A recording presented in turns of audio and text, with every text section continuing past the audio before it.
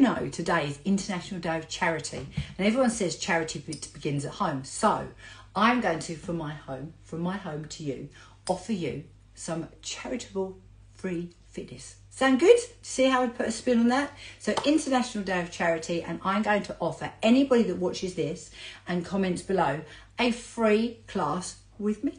So I hope you would like to take me up on it. I'm Emma, I can be your pocket PT, and I would invite you to a class with me tomorrow, Friday. Tomorrow I am teaching a mash-up class. It's at 9:10 a.m. via Zoom. It's a 30-minute class.